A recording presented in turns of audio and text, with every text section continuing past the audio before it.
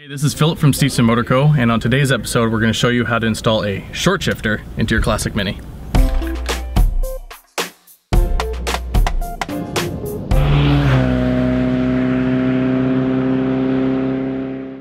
Alright, so on this car we are going to be installing a KAD short shifter. Now this is a rod change car, so it has a rod change short shifter. There is also a remote change which uses a different short shifter, so if you are ordering one for your car, make sure you get the right shifter. So right now what we've done is just remove the shift boot from the car just so you can see what we're working with the stock shifter. First step will be to remove the stock shifter before we can install our new one. Once you've taken the shift boot off, to actually get the shifter out, it's really easy. It's pretty much on this top ball here. You're gonna push down, rotate, and then you'll see it pops off, and you can actually just remove the whole shifter, just like that. Now, on some aftermarket shifters that aren't the KAD ones, you're gonna need to reuse some of the parts that come on this stock shifter. With the KAD one, however, it replaces the entire assembly, so you can pretty much just throw that away. Alright, so once we have the stock shifter out, the next thing we need to do is knock out the two roll pins that hold the shifter in. The easiest way to do this, because you can't really get a hammer and a punch inside the way it sits, is to lower the entire shifter housing down underneath the car and then punch it out from there. So how we do that, there's just two 1/2" nuts that sit on the transmission tunnel here. We just take those off, the whole shifter housing will then drop and we'll be able to knock them out. So let's get those out. There you go, it's dropped out. And now we can go under the car.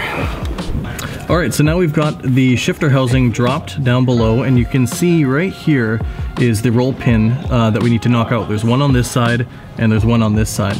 So with it hanging down here, we can use a small punch and just knock it out. I like to knock it from the outside in to the housing. Just make sure that you find it afterwards, you don't leave it in there. Sometimes it can be helpful to put a bit of a shop towel inside just to catch the roll pin when you knock it in.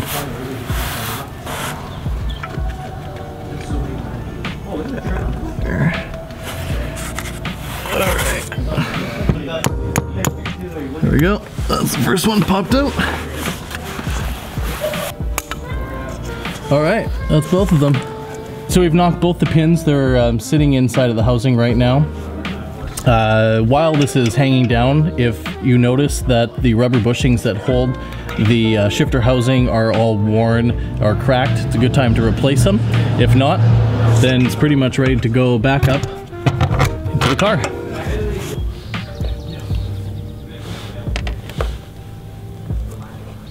I dropped it in there.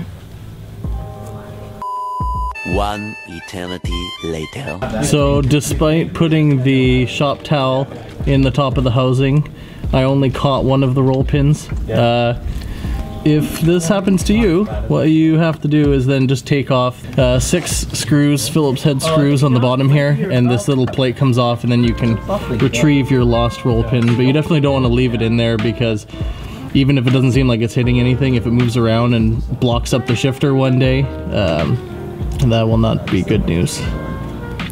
So the way that the KAD short shifter works is it has 2 bolts right here and here that self-tap and screw into the holes where the roll pins were located. So we need to take these out, put the whole housing back onto the stock shifter housing, making sure that these are aligned with the holes, and thread them in.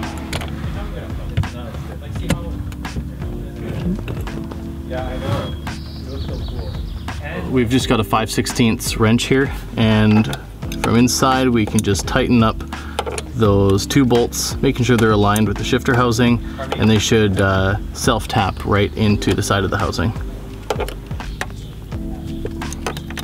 So once those 2 bolts are tightened up, the shifter's pretty much installed. Just make sure that the 2 1/2" nuts you took off in order to drop the shifter housing are tight, and you should be ready to put the shift boot back on. One last thing to remember is that there's actually a Zerk fitting on the side of the shifter housing.